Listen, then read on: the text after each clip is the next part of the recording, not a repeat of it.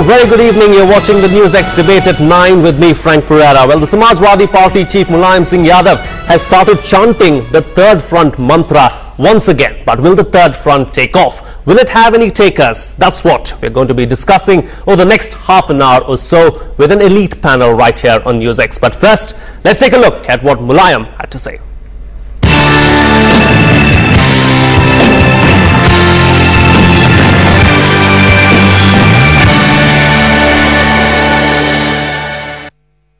पूरे देश में स्थिति बन गई।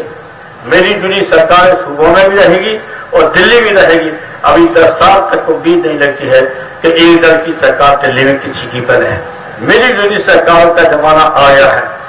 इसे अपनी अपनी दावे बढ़ा करके विचारों के आधार पर पहले ही चुनाव पहले मिल के लड़ते हो तो विचारधारा पहले ही कार्यक्रम पहले ही बना दो।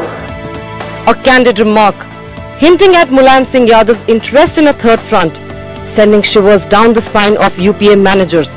With its 22 MPs, Samajwadi Party gives outside support to the Congress-led UPA. The numbers game is all the more crucial after DMK's abrupt pull-out from the government.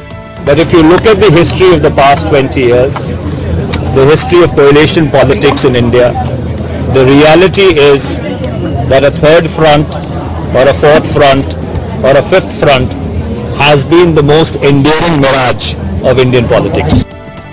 Remember, Yadav served as Defence Minister in the United Front coalition government in 1996 and the Left Front, allies in the 1996 experiment, not seeming averse to a second inning. If I remind you, you see, even in the days of VP Singh, or when Devgowda was the Prime Minister, such coalition came into existence after the election, not before. So it's possible even now. NDA allies no rest rattled after Mulayam's third front bid.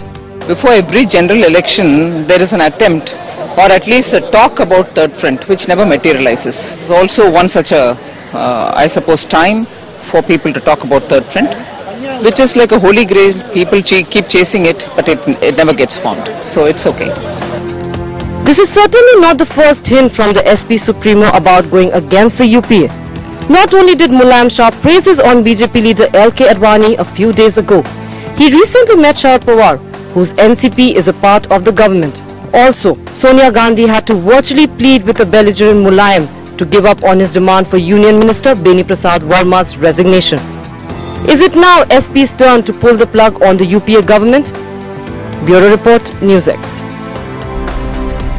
And joining me on the debate tonight, President of the Janata Party, Dr. Subramanian Swamy, right here in our NewsX studios. Ajit Jogi, former Chief Minister of Chhattisgarh, Senior Congress leader, joining us on the show tonight. Jagdish Shettigar, Senior Leader of the BJP, and also Shivraj Singh, National Secretary of the JDU, as well as T.R. Ramachandran, Political Analyst, and Professor Madhav Nalapat, Managing Editor of the Sunday Guardian, also joining us on the show tonight. Thank you so much, gentlemen, for being a part of the NewsX debate at 9.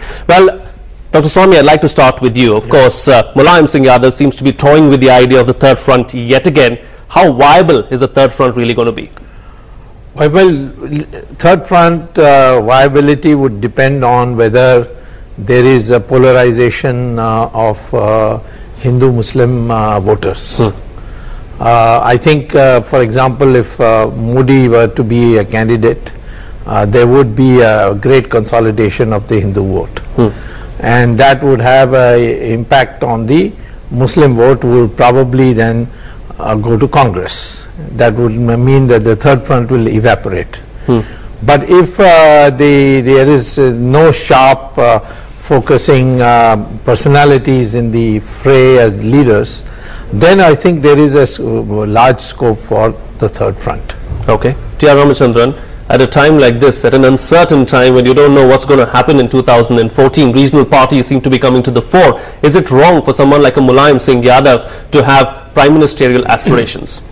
No, I don't think there's anything wrong in any leader having political aspirations. But the fact is, can he really get there? At this point of time, it is posturing and pressurizing the Congress as far as Mr. Mulayam Singh Yadav is concerned. And it's very surprising that he should raise and really talk about a proposed third front in Maharashtra in NCP's backyard.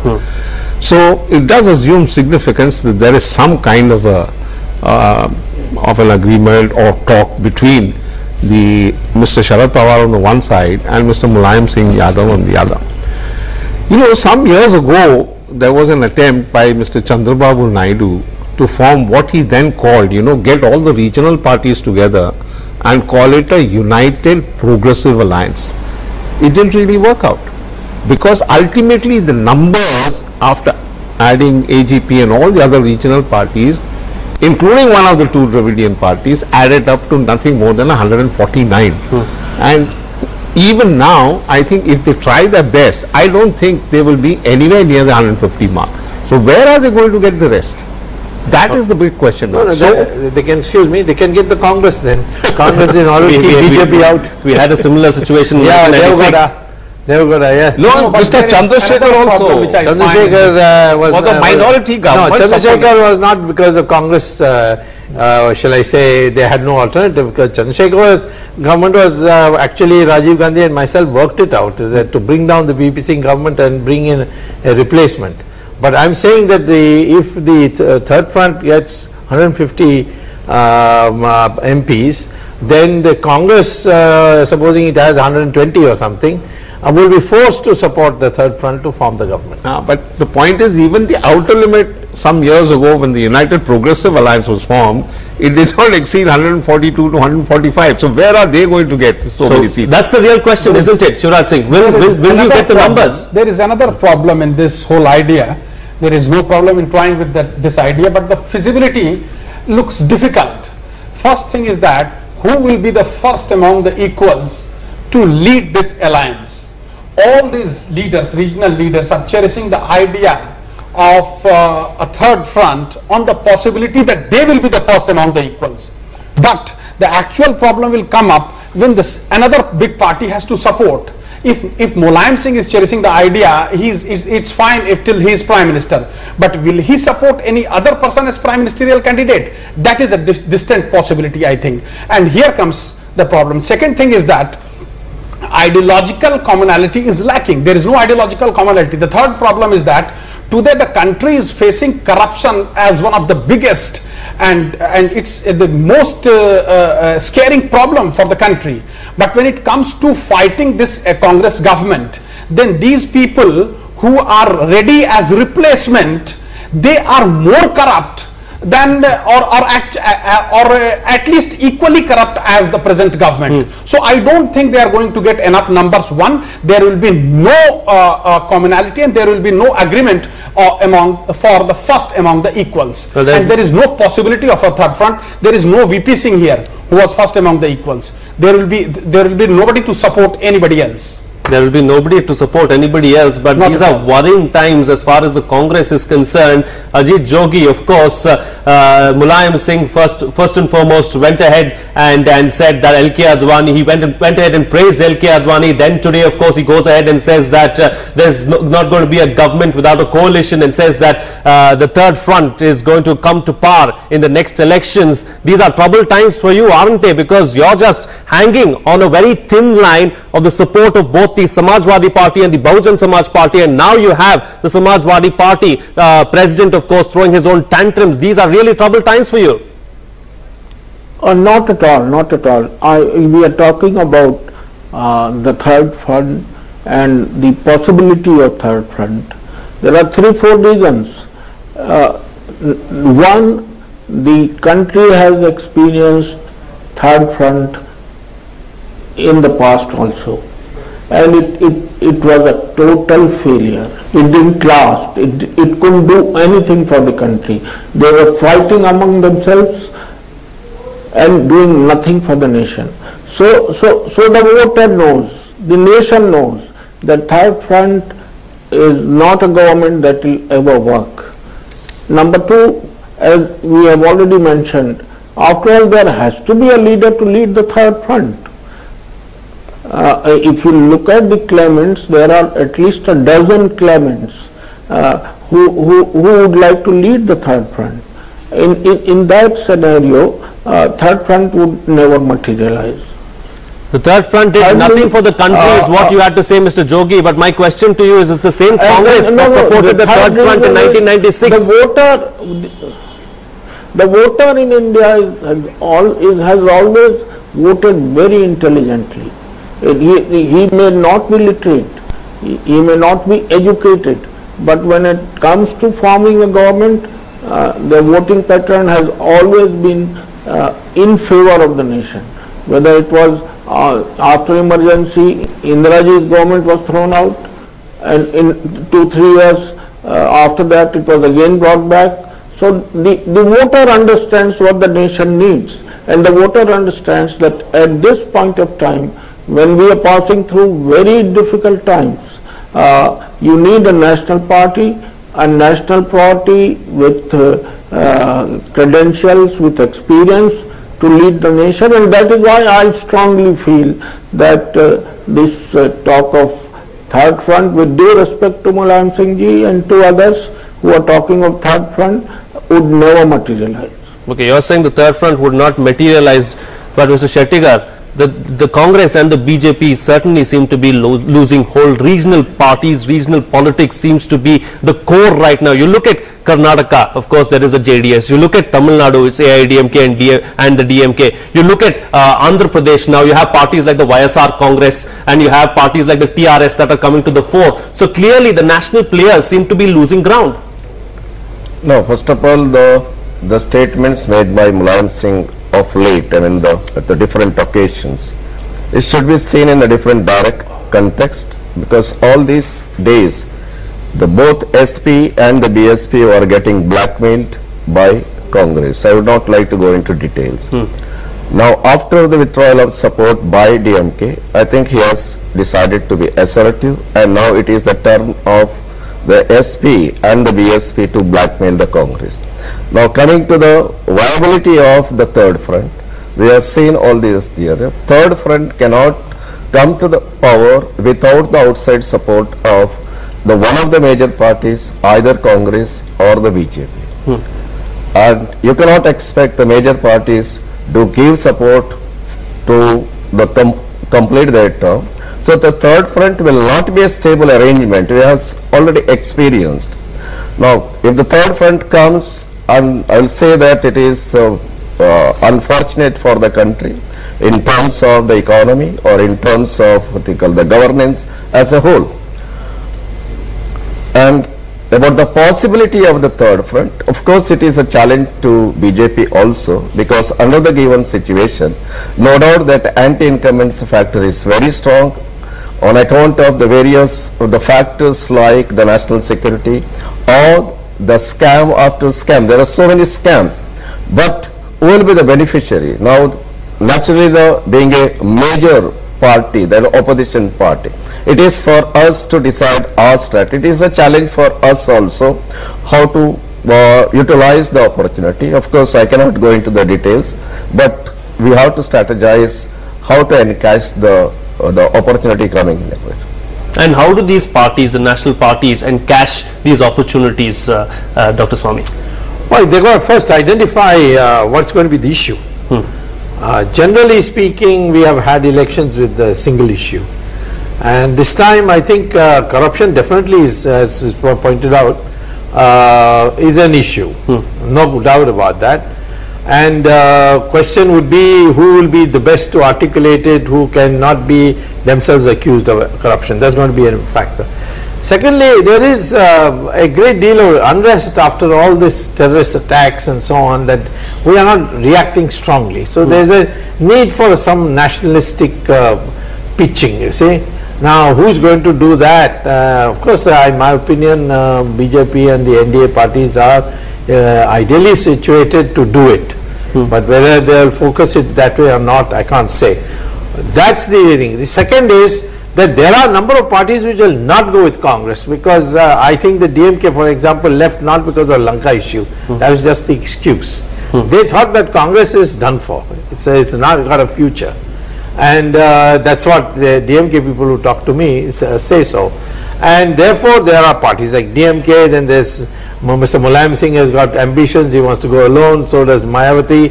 Then as you pointed out, the Andhra parties, there are so many parties which will say, we will not go with Congress, then who will they go with? And that's where the third front possibility arises. So that's where the third front possibility arises. But Mr. Jogi, I'd like to bring up an interesting aspect that Dr. Swamy brought up. Of course, he said that, you know, everybody wants to abandon the Congress ship right now because everybody believes that the ship is sinking. How are you going to keep your flock together? Let them be happy in this feeling, which is not a correct feeling. We would be getting allies. We already have allies. You have already seen, I don't want to name, but we have already seen JDU posturing to leave the NDA. And if Mr. Narendra Modi is projected as the future Prime Minister, everybody knows that Nitish Kumarji will not be with them. You've already seen the recent gestures made by Mamata Banerjee. You're talking of DMK. DMK has issued a statement recently, a few hours back, that we are not in the toppling game. We don't want to destabilize UPA. And they have thanked us for the projects we sanctioned for Tamil Nadu. So this way, if BJP projects Mr. Narendra Modi, whether they do it officially or not, the country now feels that Mr. Narendra Modi would be their prime ministerial candidate. And that be so, none of these secular parties is going to support that. Mr. Jogi, I want to tell you one thing here. I want to alliance. Yeah, go ahead. Mr. Singh, go ahead. You have pointed out one very interesting fact of secularism. I would like to tell you that JDU is on the verge of going out from NDA, but secularism will not be the reason, because let me tell you that Mr. Nitish Kumar and Mr. Sharad Yadav, the biggest leaders of the party, were there with NDA when Gujarat riots were taking place. Now they are raising the issue of Gujarat riots when Gujarat is completely in peace and progress. So secularism is not the reason. It is only and only the political selfishness which is the reason for breaking or making an alliance. And if secularism was the reason, then tell me one party which has not been an alliance partner of BJP. And recently, the last time when Mr. Mulayam Singh Yadav was you wanted to name one, Congress has never gone with BJP and will never go with. No, I'm not talking about Congress party, sir. The regional parties I am talking about. Tell me which is the party which has not done business with BJP. Then BJP was not secular, and now then BJP was secular, and today BJP is not secular. So all this secular positioning is seasonal secularism. It is actually nothing else, and this secularism business is only to loot the country and nothing else. Madam Nalapat, I'd like to bring you in. Experience has taught them that if they don't go with the Congress, the minorities of the country are not going to support them, and minorities would ultimately decide as to who gets the maximum number of seats. But this is very strange that only minorities will decide who will be in majority. This is very strange. I fail to understand your logic. Can you explain that? How can the minority of a country? Of our Indian democracy.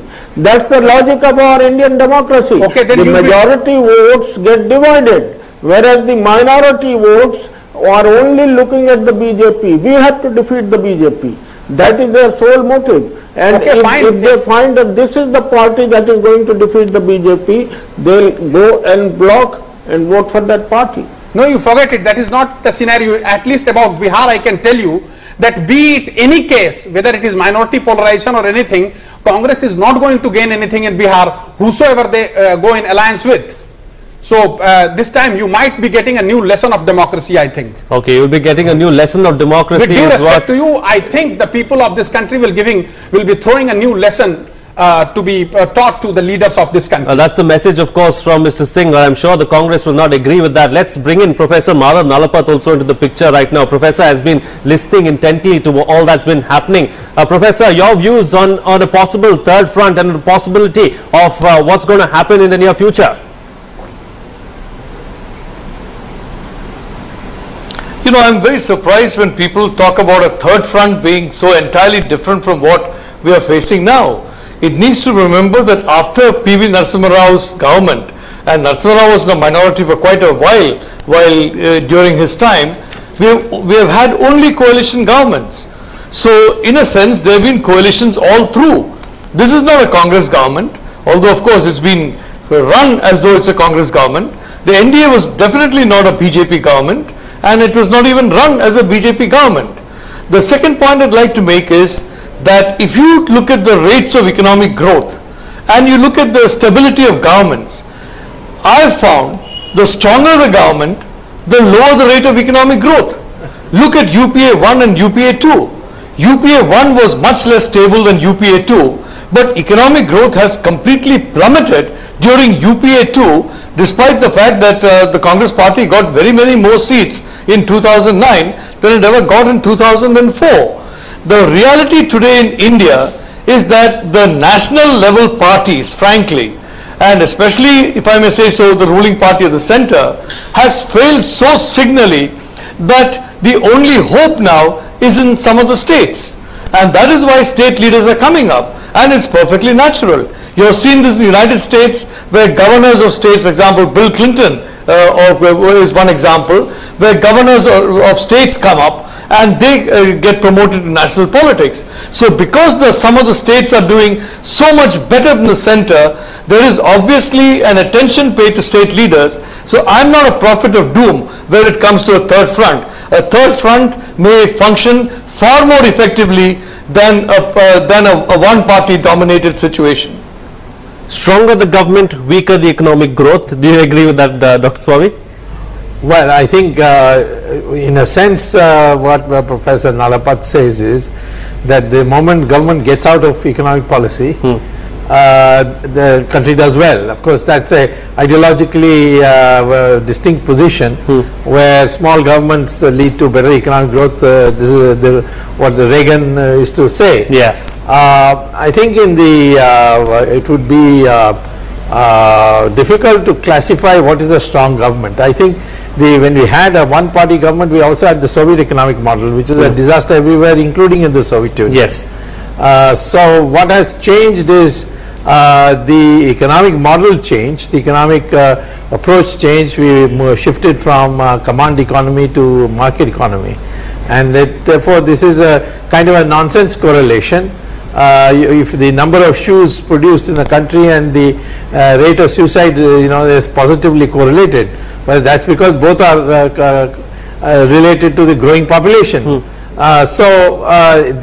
it just happens to be so that the time the economic reforms came in, we had started having a series of coalition governments. So broadly agreeing that the smaller the government, the better. And the weaker the government, it means a small government naturally. But I think what is important for economic growth is the model that you pursue. Certainly, that is very important, the model that you pursue. But Mr. Ramachandran, what I'd like to ask you is how much of an impact, or how much of an impact exactly is inflation going to have in 2014? I think it's going to have a phenomenal impact. You cannot wish it away at all. I mean, the whole hullabaloo now and people really suffering has been constantly at the top. It's the price spiral which the government has been unable to control, the issue of corruption and the hardship that has been growing by the day for the poor people in this country. How can these issues be wished away? I mean, it's a fact of life. Every day people are suffering. And therefore, I think the Congress is on the back foot right now. They are hoping that a miracle will happen whereby they hope to, at least get 100 seats. And what is this miracle? This miracle is basically that if their schemes materialize by then, including the deposits in banks to the poor of the poor, then they think, something will happen. Otherwise, it's going to be very difficult. Mr. Jogi, of course, corruption and inflation are two major points that the Congress is suffering from right now. How are you going to tackle these two problems, corruption and, of course, inflation? I entirely agree with the panelists that these two issues are the most important issues, but We have the state governments. You look at the state government in Chhattisgarh or in Madhya Pradesh or in Gujarat, that the kind of corruption that prevails there.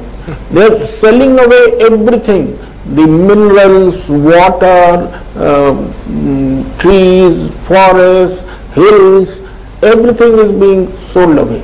And the kind of corruption they are indulging in is unparalleled, unprecedented.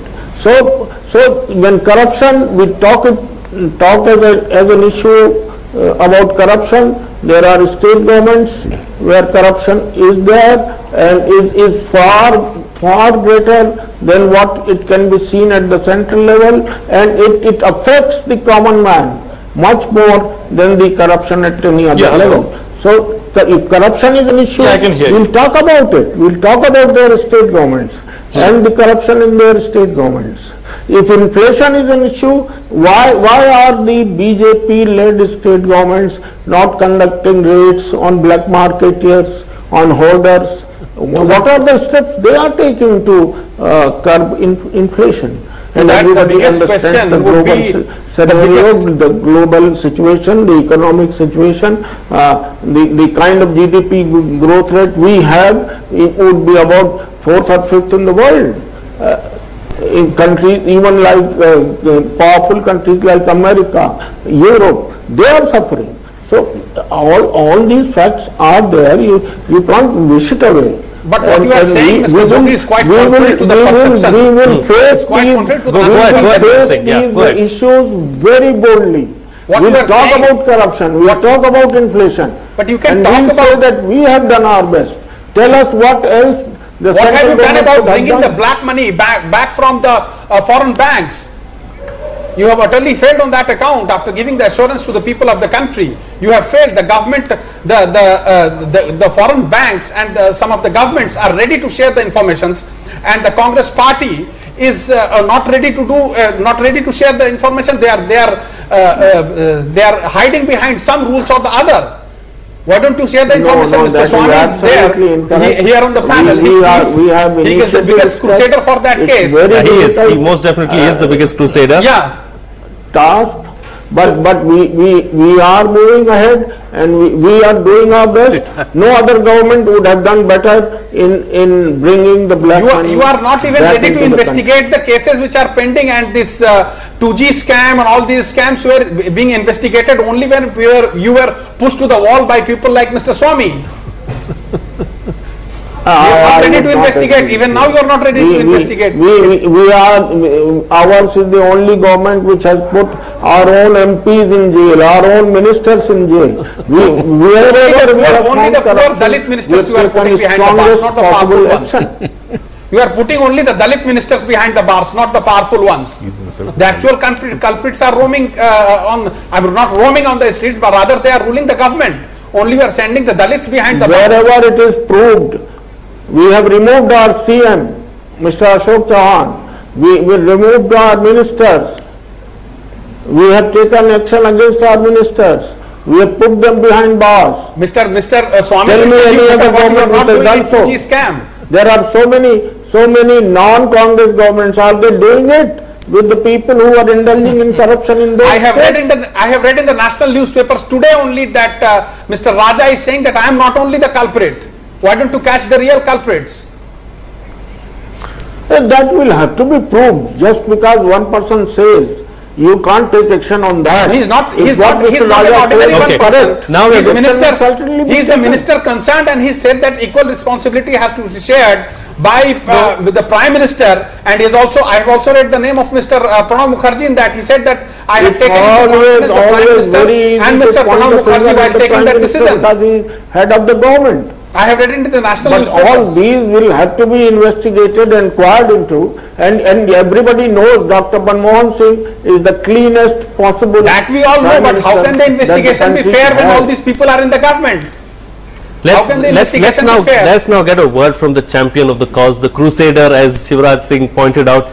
Dr. Swamy, are you happy with the way the government has dealt with issues like the 2G scam, with the black money issue? Where are we headed? When are we going to see the government come clean on issues like this?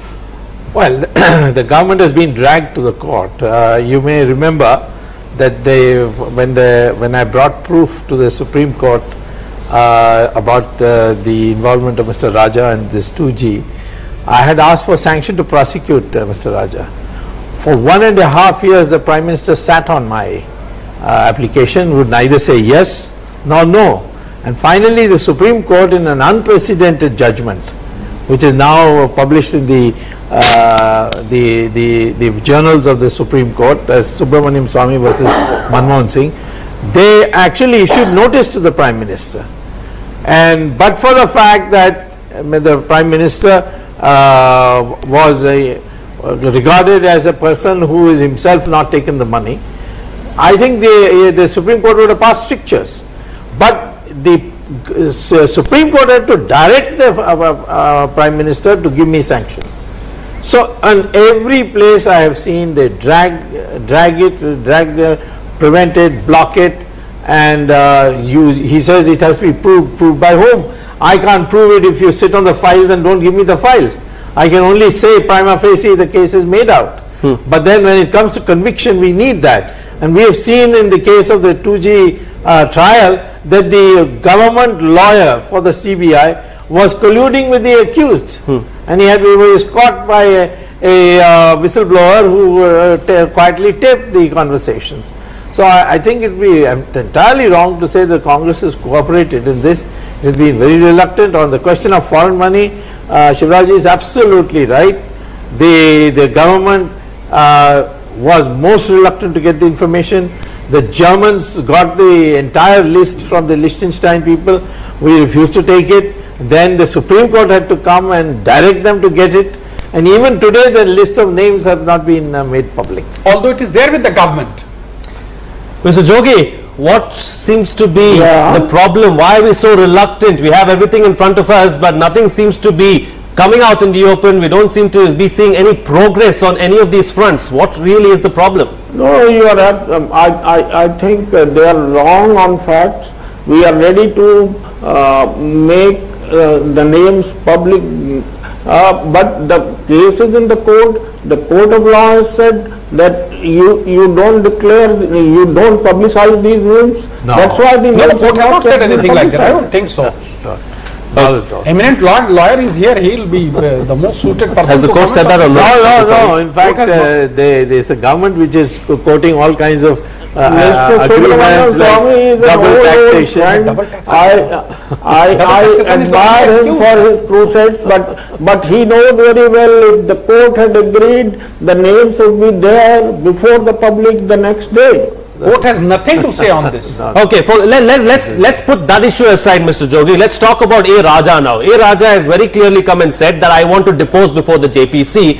Why aren't you letting him depose before the JPC? Whom are you trying to protect? What are you trying to hide? That is for the JPC to decide as to who they want There's a to Congress depose majority before them and who they do not want That to is the depose problem. before them. All these JPCs and all the investigating agencies comprises of members are controlled by the of all Congress party political parties. and not about. And it is for them to decide. Mr. Shettikar, what really seems to be the problem? Are we ever going to see the truth as far as the 2G case is concerned, or the black money, or is it just going to continue like this all throughout our lifetime? No, let us not talk about the, much serious issues like 2G and all. Definitely it is a major scams and all. Even the sensitive issues like inflation, which I am sure that any government should be worried about that and its political implication. Now here also, the government sitting over with the food stock of more than 66 million tons.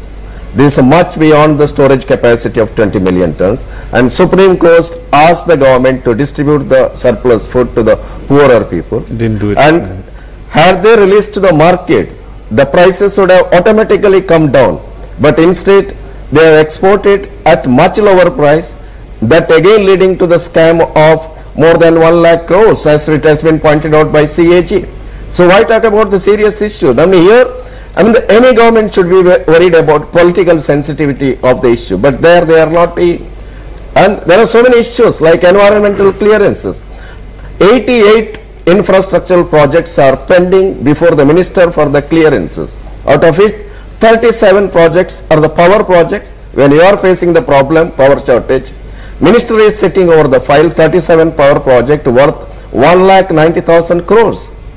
And this has been this has been cleared by expert appraisal committee, and there is a clear-cut guidance. Mr. Jogi, please listen. There is a clear-cut guidance that minister has got only 45 days to clear the file. But she is sitting over the file. Mr. Jogi, you had your chance to speak. From there, you want to dig your iron ore from there. Mr. Shettigar has been listening to you very patiently for the last 15 minutes.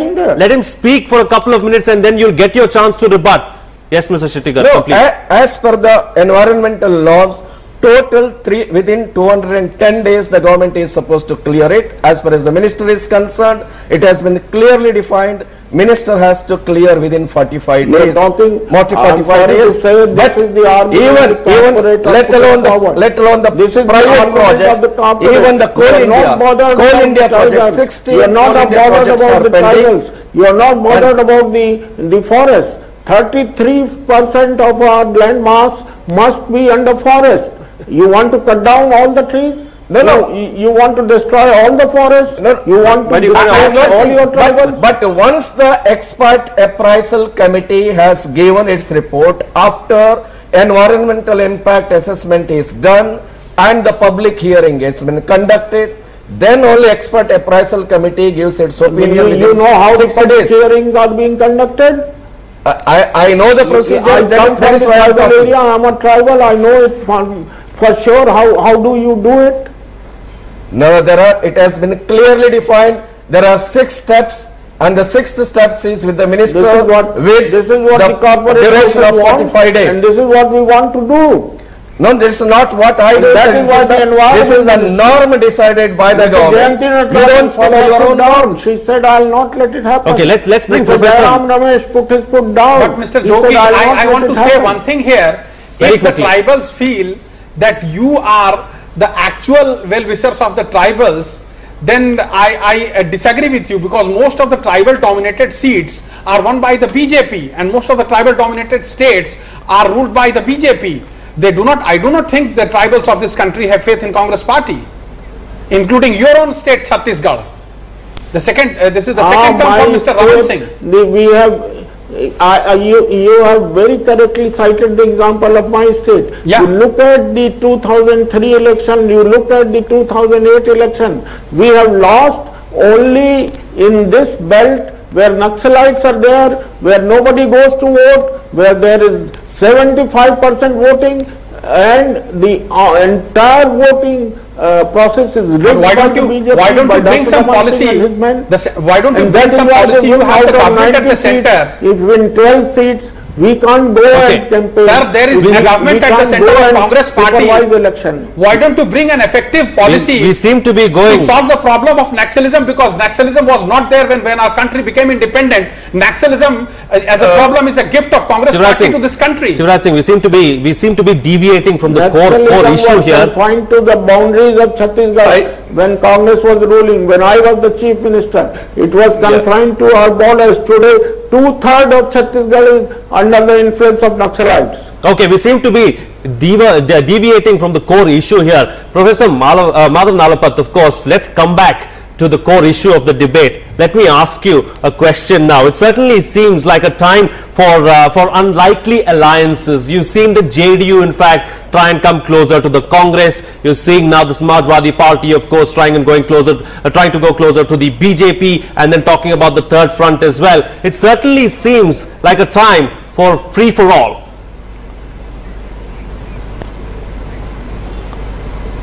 Well, it's, this points to one very, very important factor which we haven't touched upon, and that is the reality that the national parties, unfortunately, have seemed to be at the top run by people who spend far too much time in Delhi.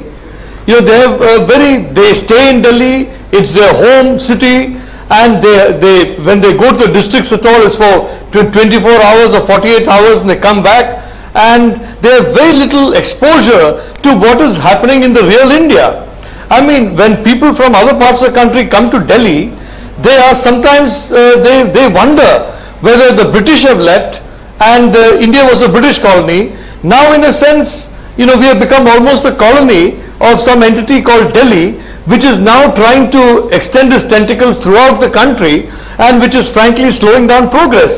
Mr. Jogi was talking about the tribal population.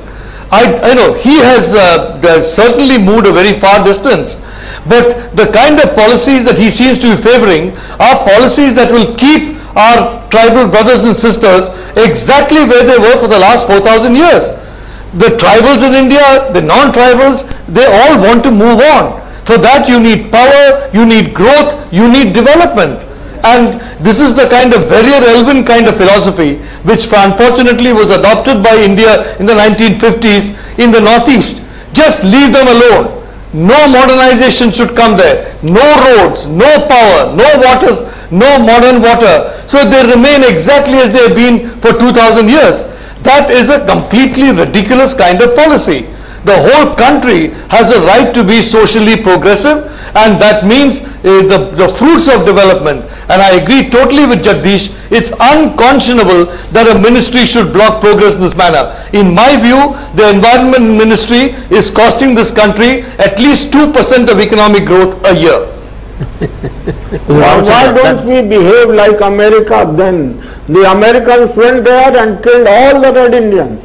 And now they are enjoying all the resources. Here also we are only about 10% tribals. You kill all of us and then you enjoy all the resources without bothering for our life. Okay, that's definitely not going to happen. I'm going to let you. Without bothering for our health. A very, very unfair allegation. Okay, that's an unfair allegation. Let's leave it at that and now talk about something else. Of course, Mr. Ramachandran, another problem really is our regional parties do not know where they are heading really. Now let's look at the DMK. DMK today came out and gave a statement and said that they do not want the government to fall, and this just days after they pulled out of the UPA government. You have the DMK now coming and saying that they do not want the government to fall and they are weary about the Congress government failing at the center.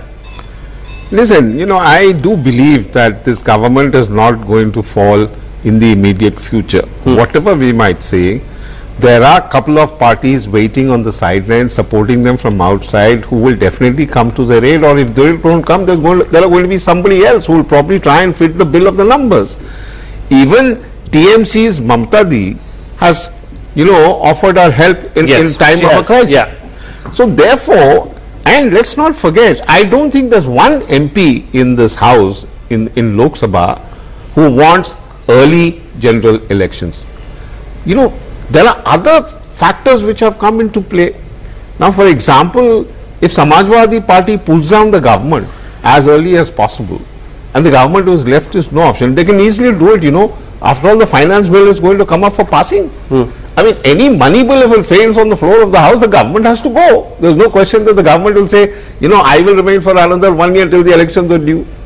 So you are there as a caretaker government till the elections are over.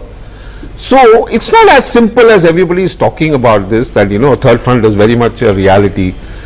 I don't think the third front has the capacity to knit together and get 272 seats, the simple majority required on the floor of the Lok Sabha.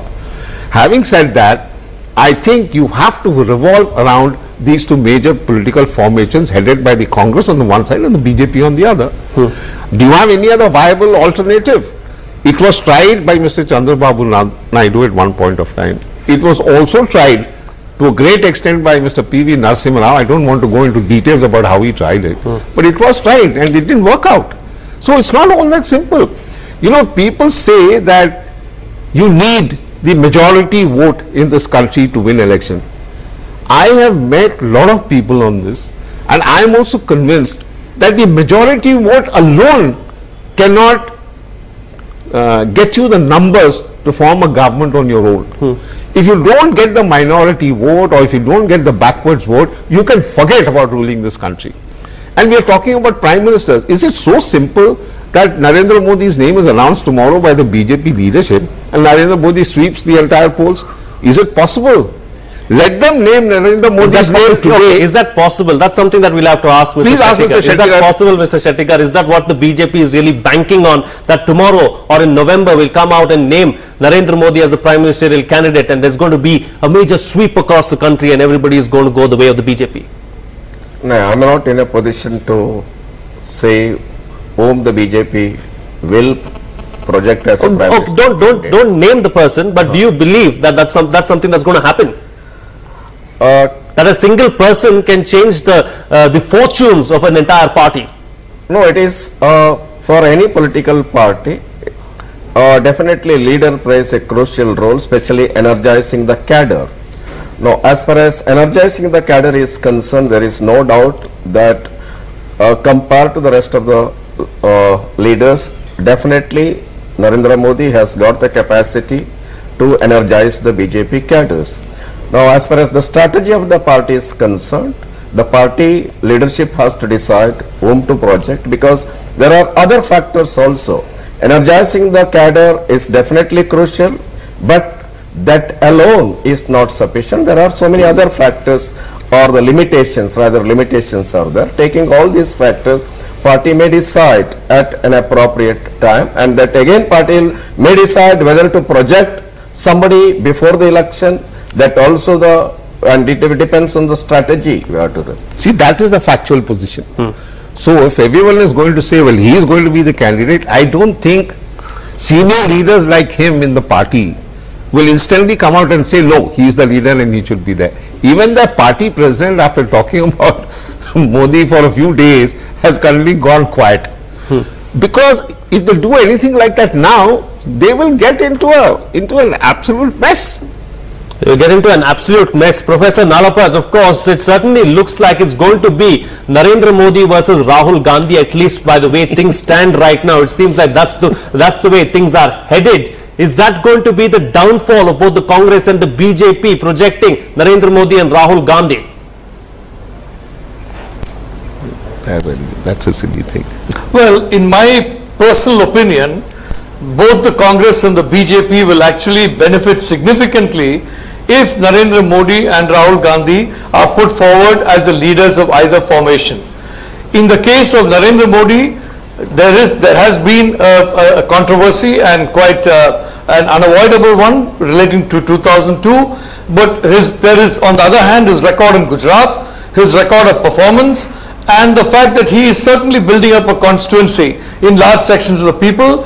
And let's not forget, although he never mentions his own community, Narendra Modi also comes from a backward community. So there is a very, very strong vote bank that could find itself identified with him.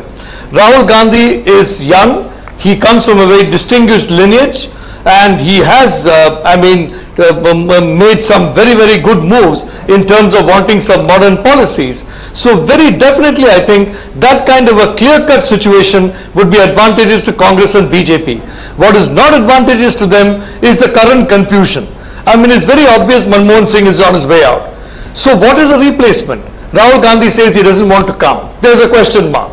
In the case of BJP, many leaders, especially those who are in Delhi, do not want Modi. There's a question mark. Frankly, removing that question mark will help both the Congress as well as the BJP. Well, removing that question mark is going to help both the Congress and the BJP, is what Professor Nalapat is saying. Dr. Swamy, what do you think? What do you believe? I think he has very succinctly put the matter. See, the question is, we are, after July, the whole juggernaut will move, as they say, because you got 5 assembly elections coming in the end of this year. Now, by all accounts, I mean, nobody can ever be sure of election results in India, but all accounts, Congress is going to get a drubbing in these 5 states, particularly the big ones, Madhya Pradesh and Rajasthan.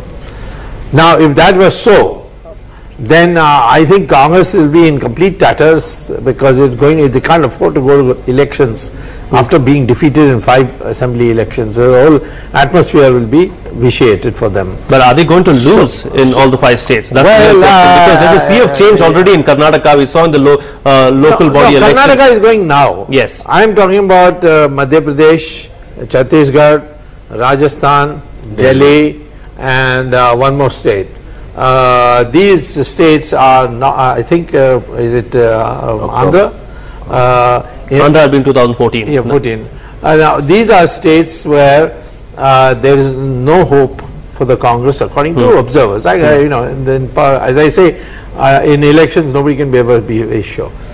If that is so, now Congress has a problem.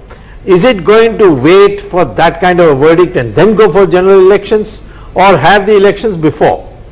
And there's another additional question. Do you want every day to be taunted by Mulayam Singh and Mayawati? Because they are not very, they have never been pro-Congress. I know Mulayam Singh for a long time, and I can tell you the one thing that is, he's imbibed from Lohia is to have a deep distrust of the Congress party. So he will continue to maintain, for his image sake, attacks on the, and so Congress will look like a lame duck from day one after this parliament session. So I think what Nalapat said is absolutely right. The BJP, if it wants to, or the NDA wants to take advantage of this decline in Congress popularity, it must project a clear-cut leader. Okay. And Modi is certainly that. I'm not advising BJP who they should put up, but I'm saying that he is one who is very clear-cut. Now, if you ask me, is there anybody else? Well, I can't think just now.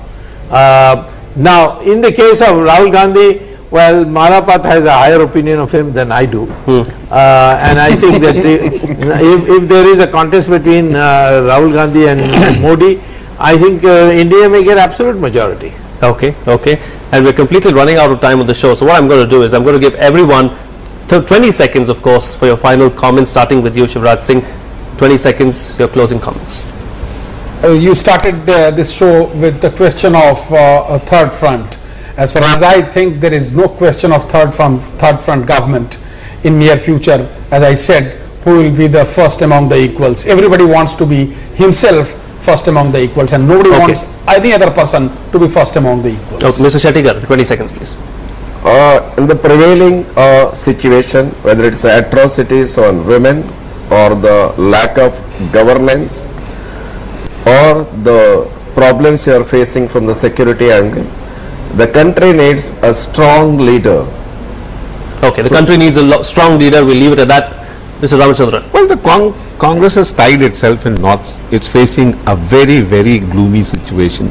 How it extracts itself from this situation, one has to see. But that doesn't mean that those opposed to the Congress party or those who are even supporting it from outside are in a position to knit together a grouping which will get the requisite arithmetic. Okay, okay, we're talking about numbers there. And Mr. Jogi, in 20 seconds, your closing comments, please. I would say that third front is not going to materialize. Just what the people used to talk about UPA I, they are talking about UPA II, and they will be surprised and pleasantly surprised when they see a UPA III also in 2014. That will be the doomsday for the nation. Said like a politician there. I'm going to let Professor Nalapat to have the final word. Professor Nalapat, in 20 seconds. Well, the good news is that the Indian voter has finally ceased to be all forgiving of the politician. You know, the voter has several times voted his caste, voted his community, irrespective of performance. Today, politicians are feeling more insecure because the voter is more secure about demanding his rights. And I think that's very good news. Okay. All right. Thank you so much, gentlemen, for being a part of the NewsX debate at 9 tonight. It was indeed a splendid show. Thank you so much for watching as well. Good night.